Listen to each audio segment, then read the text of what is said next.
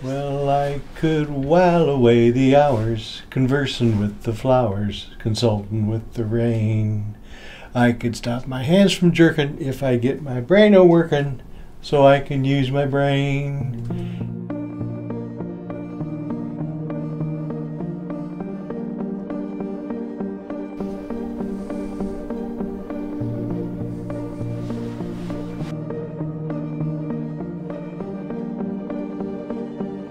Now my wife, Chris, she came across the DBS surgery plan some time ago.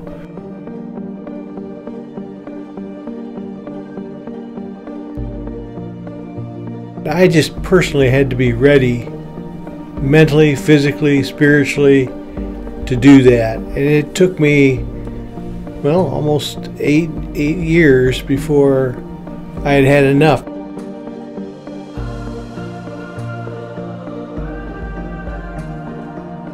When we walked out of the hospital to the car, to the parking lot, we held hands for the first time in 8 years.